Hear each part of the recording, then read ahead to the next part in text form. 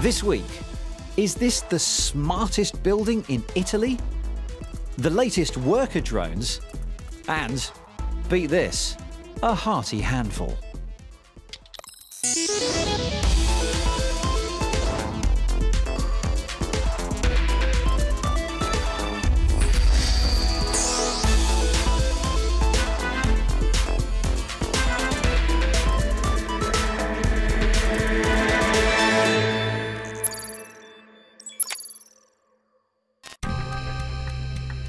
On July the 12th, the internet as we know it will change.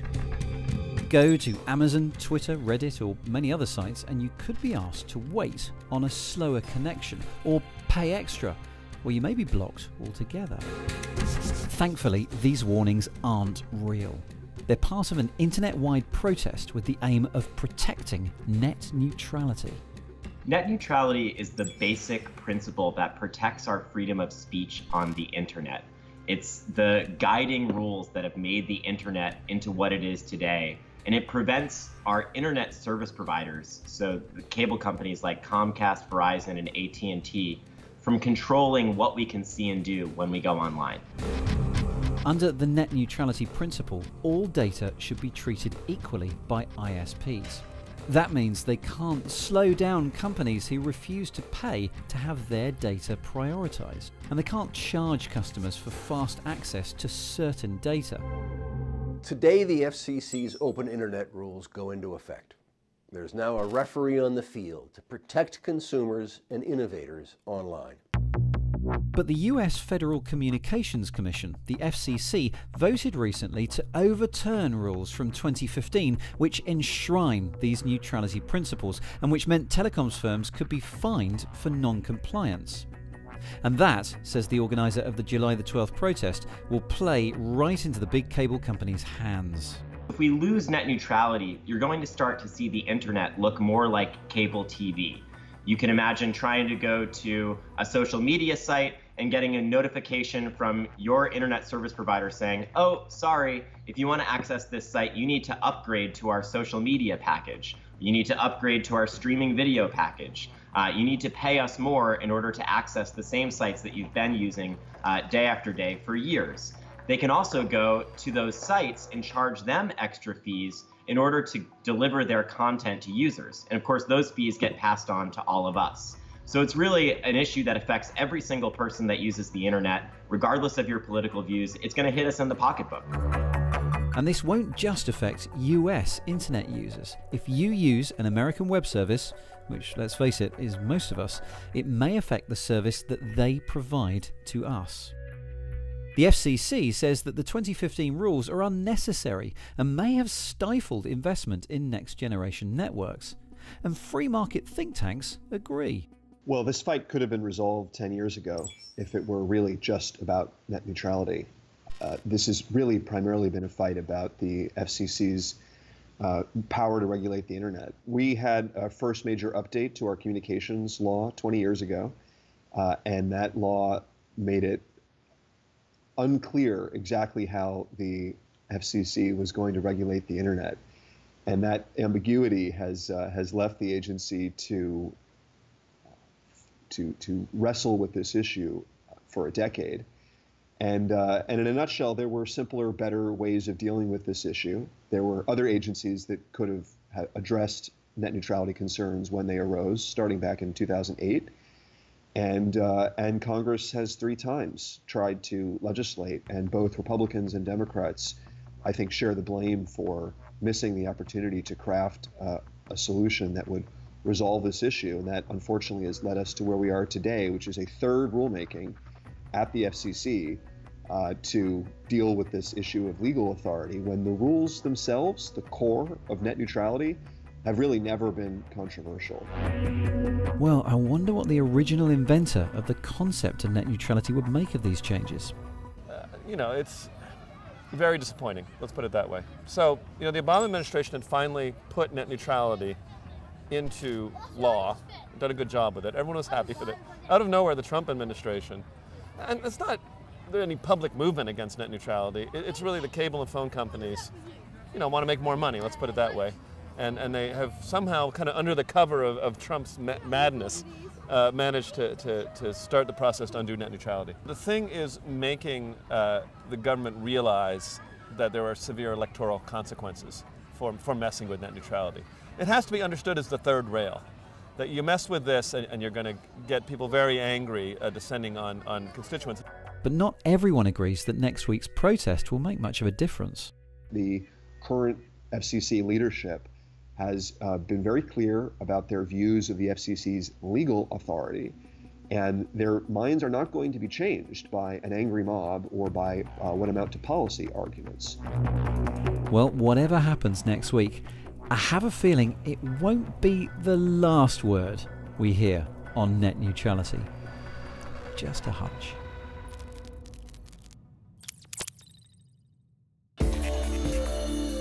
Welcome to the Royal Society of Arts in London, which this week was hosting its annual Summer Science Exhibition.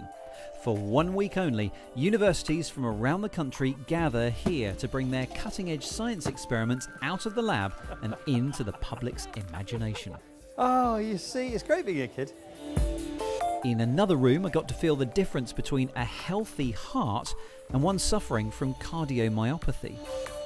The robotic hearts are beating in sync with my own heartbeat, which is being detected by the monitors on my wrists. I can feel this one's beating quite regularly. This one is beating faster and it's beating weaker. So if my heart was diseased, it would feel more like this one, which is a good incentive not to get one of these. Oh, and by the way, if you were wondering who the next Doctor Who is going to be, 2 hearts. Right, time to get them beating a bit faster.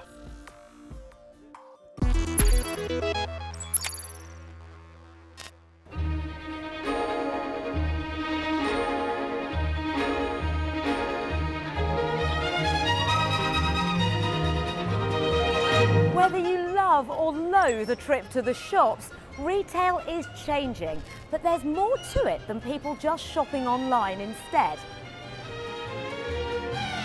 Can I just see what colours there are down lower? Here's an idea that takes shopping online a step further. One company's software allows you to go to a shop's website, and from there you can connect to a shop assistant in store who will be wearing a pair of smart glasses. Yeah, what do we have there on the right? There are some bags. Can you please take the cream bag off the shelf, and can you open it and show me the compartments? The shop has actually found that the same experience being streamed through a mobile has actually proved more popular than the smart glasses. And although I found the experience pretty good, it does of course have some limitations. Oh, I see. I wasn't expecting that. I thought it was going around your waist. I'm glad I asked you. If when shopping online you're worried about getting your size right, then these smart leggings could help. They aim to be able to measure you and tell you the exact right size of jeans that you should be buying. Like a Glove hopes to measure up women for the right size and style of jeans for their body shape. The stretchy measuring leggings connect via Bluetooth to a smartphone app, where your stats will be stored so you can keep track of your body shape. Oh, my waist measurement here seems to be about 5 inches larger than I thought it was, and a fair bit bigger than the jean size I normally wear. When I clicked through to the suggestions, my size was as expected. The company say these measurements represent where the jeans would sit, rather than actual measurements you would expect. Might upset a few people along the way, though. But another trend emerging is that we head back to the high street, but shop assistants, as we know them, don't. Wheelie's unmanned stores are open 24 hours a day, with only a series of cameras and microphones keeping an eye on you. You gain access through your smartphone, use it to scan your purchases and pay, then head off. Their first branch opened in Sweden last year, followed by another in Shanghai recently. The launch of Amazon Go's first store in Seattle appears to have been delayed, but aims to replace queues and checkouts by using computer vision, deep learning and data from sensors. It'll see what you picked up in store and in turn charge your Amazon account. But one US company has another idea about self-service. Well, on first view, this does just look like an ordinary vending machine that happens to have a TV screen on it. But a machine like this could soon be selling alcohol, cannabis, and even guns. Let me explain more. The device uses biometric sensors to identify users by the veins in their fingers, meaning you can turn a standard machine into an apparently secure one, only dispensing goods to the person with the right to collect them. And yes, in the US, that item could be a gun. The company claims the machine uses the same level of security employed by US military and large corporations to access facilities, but they do add, everything is hackable. If it's connected to the internet, they say where there's water, there's sharks. Where there's internet connectivity, somebody can make their way in there, perhaps. We've jumped through every possible hoop we can do to make sure that only the person standing in front of it is able to get the product that they want, if it's that sort of regulated product. right, and there are guns and alcohol available too. So some fellas going out hunting, and they leave late from work, and they rush out there to catch up with their friends. Usually you're far outside the city limits. You've made a whole plan, you've made your trip, you get out there and you say, oh, I forgot my ammo. In this situation, a secured machine would allow you to pick up some ammo or even a replacement gun if you were in the system. Maybe get their whiskey off the one side, get their ammo off the other, and head on into the camp and have a fine weekend of hunting. Okay, maybe this isn't solving a problem that many people have, and suddenly the idea of shops without assistance doesn't seem so surprising.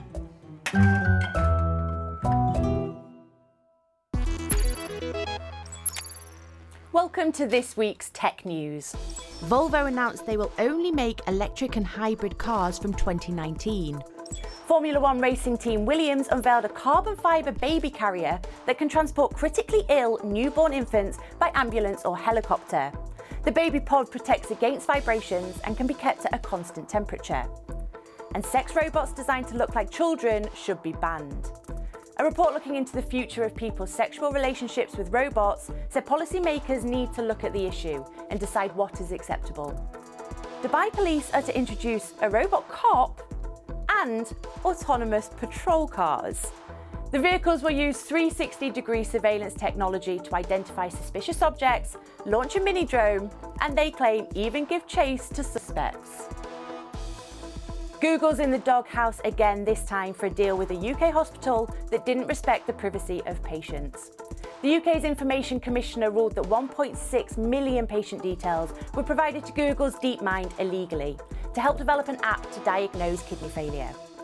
And could tickets be replaced by inaudible sounds? Well, it seems maybe. Ticketmaster has teamed up with Listener, a company that uses ultrasonic sound technology to transmit information between devices. Checking into a venue with an app would give off this sound, and organisers could log who is in and where they are. Unless your phone dies, of course.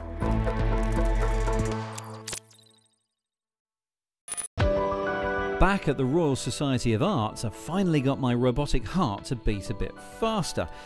Our individual lifestyles may affect our health personally, but our collective lifestyles have been affecting the world that we live in. It's one thing to talk about climate change and its effects on the environment, but it's another thing to actually see it in action. This is a simulation of the CO2 that was in the atmosphere in 2006. The redder bits are the most CO2 heavy. What's really interesting is have a look at the difference between the north and the south. Just look how much CO2 is covering China and the United States, if indeed that's what I'm looking at, because you really can't see it under all the CO2. This work was created by the UK's Met Office and the Natural Environment Research Council. The scientists mashed up historical weather data with information coming from all sorts of modern sensors, including things like air traffic data, to try and predict the world's climate in the future. They're wanting to see how all different components that affect the climate, so the oceans, the atmosphere, the land and ice, how that all interacts. And really that's so that the Met Office and also the Natural Environment Research Councils and their research centres can kind of give messages to policymakers about what's likely to happen, and therefore what likely changes we're going to need to kind of keep to a safe level of global warming of 2 degrees.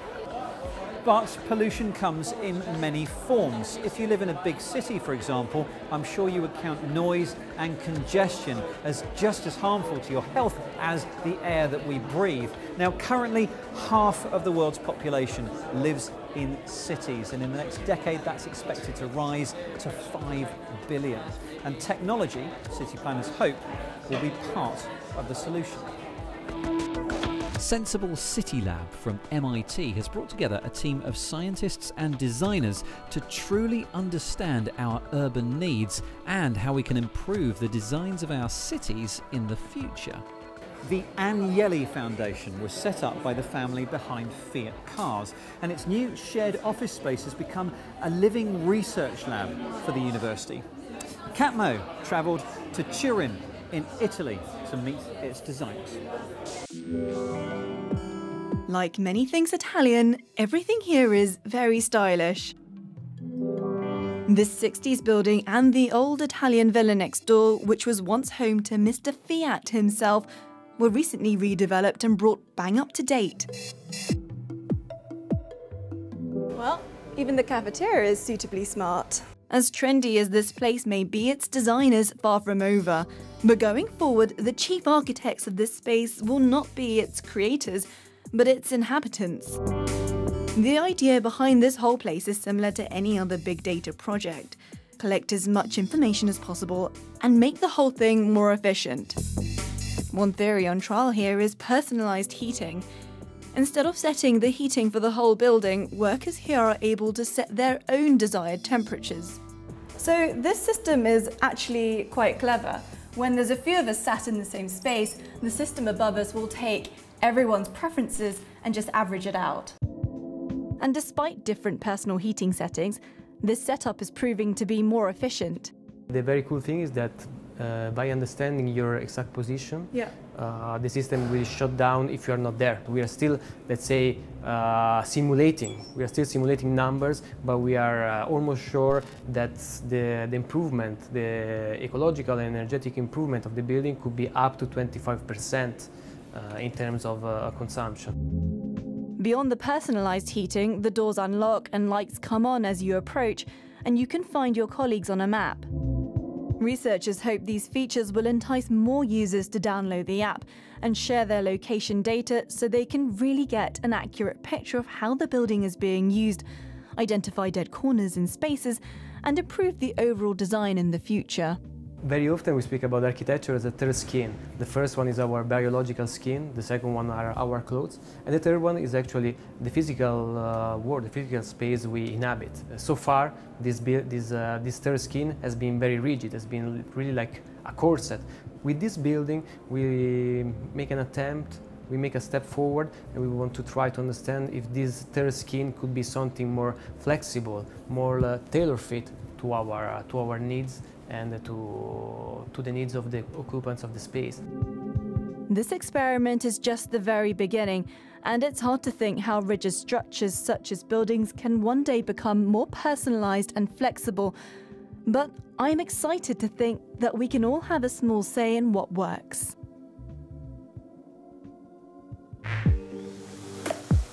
That was Kat Moe in Italy.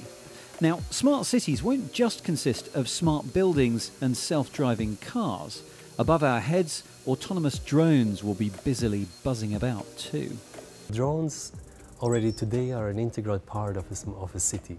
Now in future they will be even more dominant. They will be doing deliveries, they will be doing traffic control, monitoring for example. They will be doing aerial and water sampling, pollution monitoring, but also infrastructure maintenance, servicing and repair. The drone I'm controlling at Mirko's lab is one of those repair drones, or at least a very early prototype.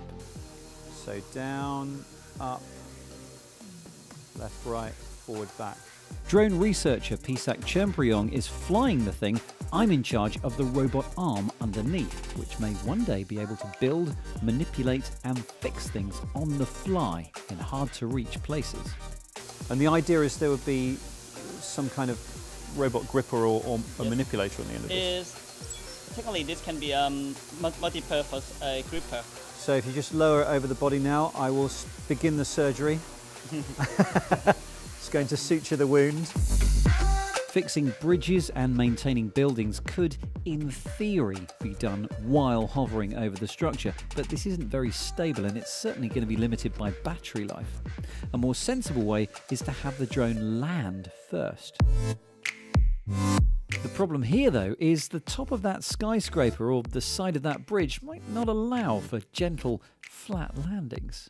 The methodology that we use builds a lot on looking at nature and how nature solves the same challenges that it has. Now, if you look at birds, how they do that, they do this with very complex morphing wings and visual navigation to land very precisely. However, insects use something very different. They just use their morphology to attach to the structure. So they fly and crash into the surface and stay attached like that. So a very different approach. One example of how we use this insect-inspired approach to perching is by looking at the ballooning spiders. And by looking at the way how they use their string to entangle themselves in structures and remain aloft, we have built a vehicle that can do the same principles with a string that is deposited from an aerial vehicle. By doing that, the string itself acts as an intelligent structure that entangles itself to any geometry that it attaches to. So it doesn't need to sense the geometry of its anchor point. The string itself, as simple as it is, takes away the need for the control and sensing of this part and allows it to attach itself very successfully.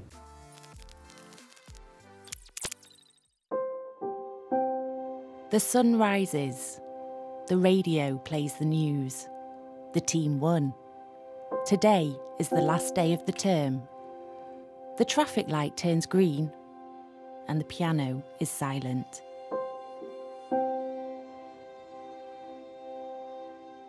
If you're in Manchester this month, you might see these poems dotted about the city. It's an art installation called Everything, Every Time, and the poetry is being created live using data from the city. Everything, Every Time is a poem.